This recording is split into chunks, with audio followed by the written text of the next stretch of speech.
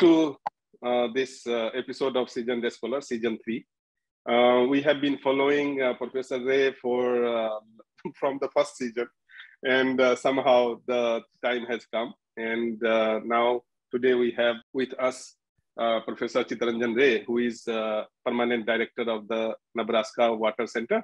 And he is also by training, he is a civil engineer, and he did his PhD from University of Illinois. And he has been a thorough profile where he has been chief environmental engineer at University of Hawaii before Nebraska, and he also worked after PhD at Illinois State Water Survey. He's someone who is really at the top of bridge of quantity and quality, which is very much important for water security. Because nowadays, just an expert of quality or just an expert of quantity perhaps will not work. And he has a lot of work in India also. And so welcome to this show, sir. It is very pleasure to have you. Thank you, Manish.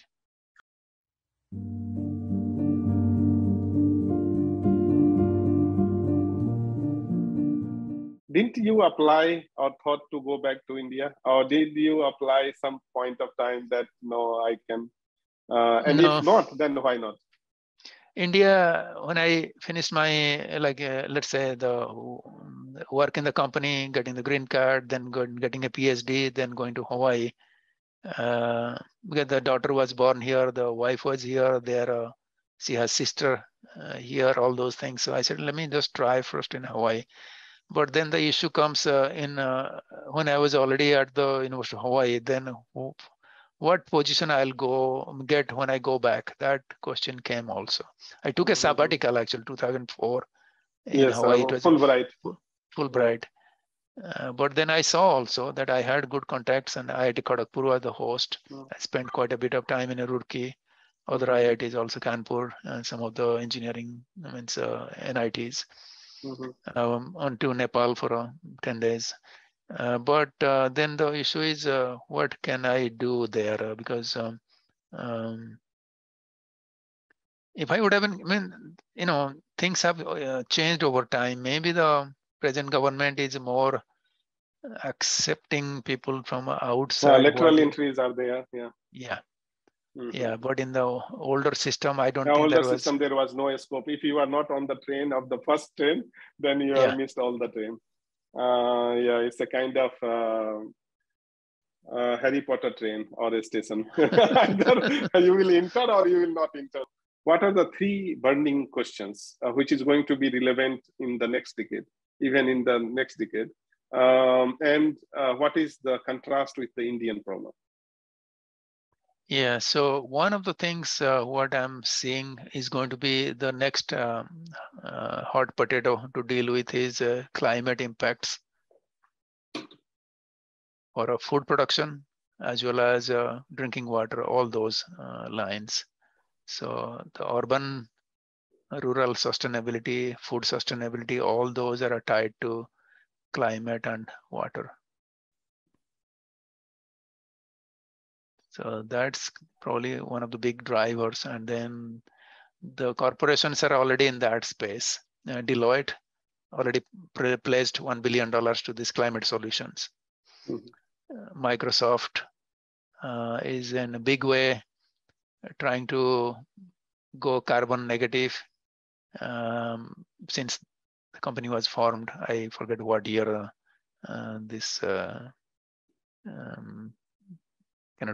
maybe 2050 or before that.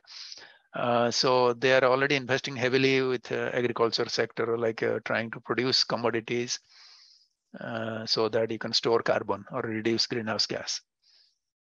Amazon Web Service, same way. Many companies, small startups and all that. Sometime down the road, the branding will be that this food you're buying in the supermarket is grown in a climate smart way, like organic brand. So you followed a practice that stored more carbon in the soil, at the same time reduced greenhouse gas.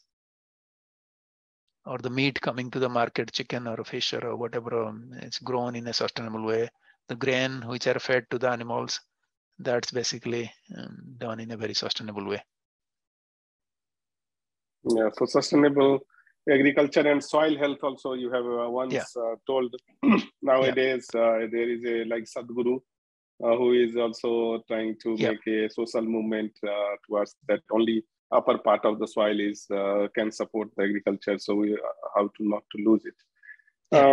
So those things are there. Any special need in Indian context? Yeah, there are two things happening that both for internal consumption as well as for export. India is becoming also export hub for many like cereals, like General Mills or other companies are there. They are making things in India and taking to other places. So what happens that if General Mills is trying to sell cereals made in India, their ultimate goal is to not to compete with the farmers, local farmers, to put them in jeopardy, because they want to do because they have the money. They probably can afford to do whatever they want to do in terms of higher amount of irrigation or more fertilizer use or best yields and all that. But can you really look into growing this in a sustainable way, but at the same time having the high quality, less nitrogen input, less water input? So the companies are looking for that. And if you get that tag, then it's a win-win for both the local farmers as well as the company itself, which is marketing the product in other countries. Right now, the India movie market is big, and popcorn, I did not know the popcorn is becoming a big thing in Indian movie theaters. It's too much costly. Guess who is in that popcorn market in India now? It's a big popcorn company from Nebraska called Preferred Popcorns. I was, and he has, I forget what, maybe 10,000 acres or 10,000 hectares, something like that, a large amount of acreage. But these are smallholder farmers, maybe 5,000 of them. They're growing under contract basis the popcorn. Then he's making the popcorn and providing to the movie theaters. I think there may be some intermediary and all that. So the Indian Consulate General from Houston and other Nebraska governor, they are in a call. I was with them. I just came to know. So these are kind of the things happening also, that the technology, the popcorn growing is, it's genetic wise, seeds and all those things they can provide from here. But here in a push of a button, you can have your irrigation system, you can have, remote control tractors and all those things. But in India, it's hard to do.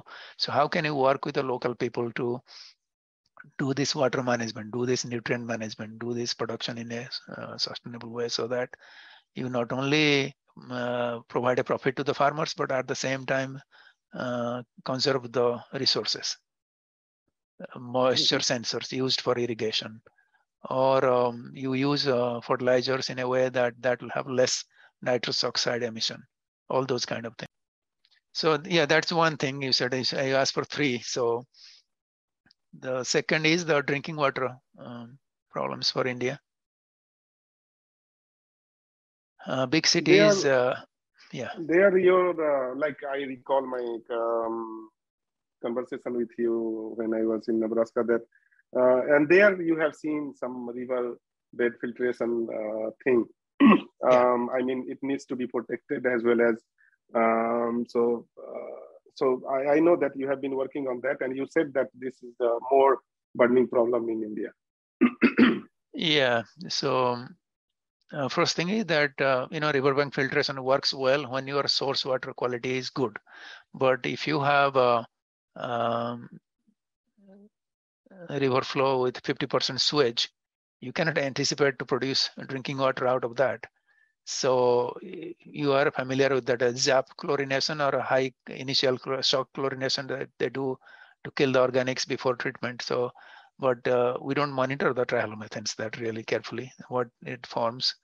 So those are some of the issues. But that is fortunately my good colleague from Germany, Thomas Grischek. He has been working with many folks, and NIH, Roorkee, and other places. Uttarakhand was one of the playgrounds for him. He did a lot of work there.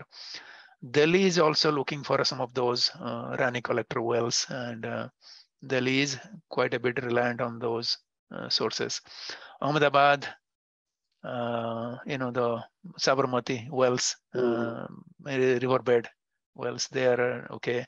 Baroda, there is huge potential. I think it could be explored. Railway has been using this for a long time, Medinipur's, other places. I was telling some colleagues at IIT Bhubaneswar that look into something on the Mahanadi, because both Cuttack and Bhubaneswar with maybe 1.5 million people now approaching, or over a million. I would say close to 1.5 million. The main treatment plant is only 30 million liters per day. So you don't need really a treatment plant if you go with a series of vertical wells, and they have the right location, like upstream from Cuttack, there is a barrage, and you have year-round flow. You don't have really the pollution you see near Kanpur or you see near Lucknow. Lucknow, yeah, we looked into the Gomti River, but the sugar industry discharge was so heavy that the water was all the time dark. Kanpur also same issue, but now the new barrage has really helped quite a bit. Looking at places in Allahabad or Varanasi, of course, yeah. So that's one area in the coastal cities of Rajahmundry or Vijayawada. Some of the other places in Karnataka, another colleague of mine from Rhode Island, he has been working there for some years. Kali River, north part of Karnataka. So there is huge potential. It can be done. But I don't know. I think the traditional engineering approach, you have to have some management needed, that you cannot have too much scouring. You have to do in a way that in a place too much deposition and scouring can be avoided. But I think it's possible. Like if you have a controlled release system like this, Sabarmati is one of the ideal places for these collector wells right now, because you can augment the flow or you can reduce the flow, all those provisions.